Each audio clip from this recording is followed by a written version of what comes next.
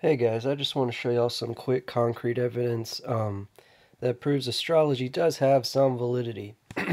These are the birth charts of my favorite band, the Mars Volta slash Anti-Mask right now. Omar Rodriguez Lopez and Cedric Bixler Zavala. As you can see, Omar is a Virgo, Sun in Virgo. Cedric is a Scorpio, Sun in Scorpio. And as you can also see, they both have Moon in Cancer. It's not only Moon in Cancer, but it's Moon in Cancer too, which is the week of the unconventional. That's why a lot of people kind of say that, oh, well, they just kind of try too hard and try to be weird on purpose. They don't try to be weird on purpose. They just want to do something new and not the same and be unconventional and against the grain. So, but the interesting about Omar being Moon in Cancer is that so is my other favorite type of music, which is DJ Screw. He was born July 20th, 1971. Also, Moon in Cancer too, in the very center of Cancer. So a lot of people think he's weird, and in fact, Omar even said he doesn't understand why people think you always have to be on some kind of substance or drug to enjoy the music because it's so crazy. People have said the same thing about DJ Screw. They said, "Oh, you got to be leaned out or high or drunk to like that music," and that's just not true. I mean, it is 100% true. Some people enjoy it more that way, but you don't need it that way to enjoy it.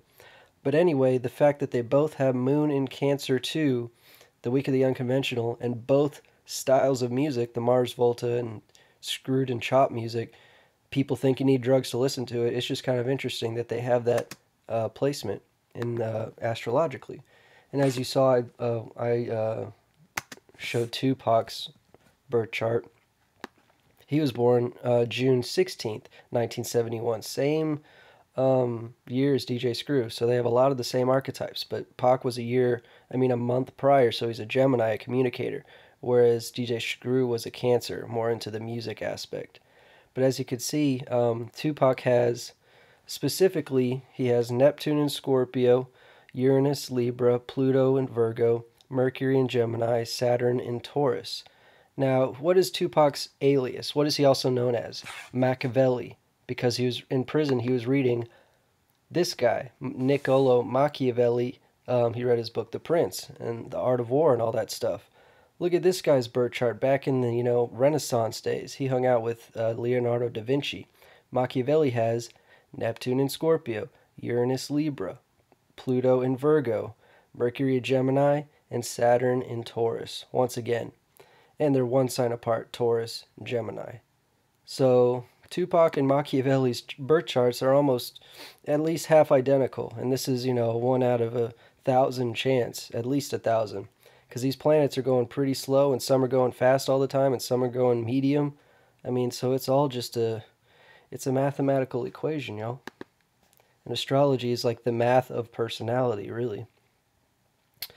Oh, that's Dean Burgeon. But anyway, I mainly wanted to make a video of this because I noticed this the other day. My wife watches Dance Moms. This crazy lady, Abby Lee Miller, September 21st, 1966. So she's a Virgo Libra cusp, year of the horse. Well, if anyone who watches the show, who was her favorite dancer and who is known to be the most famous dancer? Maddie. Maddie Ziegler, and she is September 30th, 2002, Libra, year of the horse. Once again, y'all. And it even goes deeper with some people like Nietzsche. Oh, I already did that. Cancer too.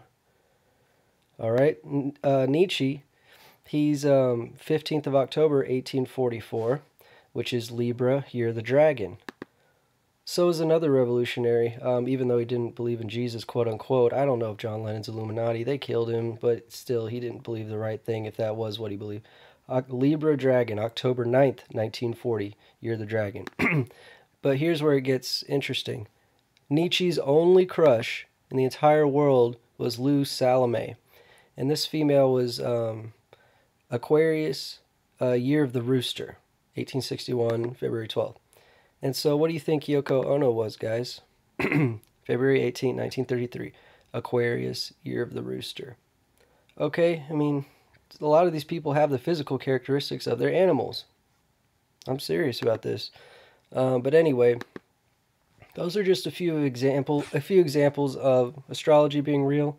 You can check out my channel. Just type Astro Pop Culture, and you'll see all these little montage videos I used to do in like 2008 and stuff. And it's just all the evidence with some music playing in the background. I've already said this stuff before, but not the Mars Volta and DJ Screw stuff.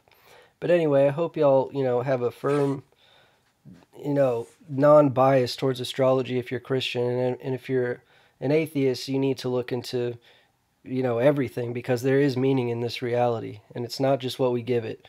And if you want to believe nature has patterns, well, astrology is nature, and it's also predestination. We're conformed to those 12 archetypes, just like the 12 disciples of Jesus.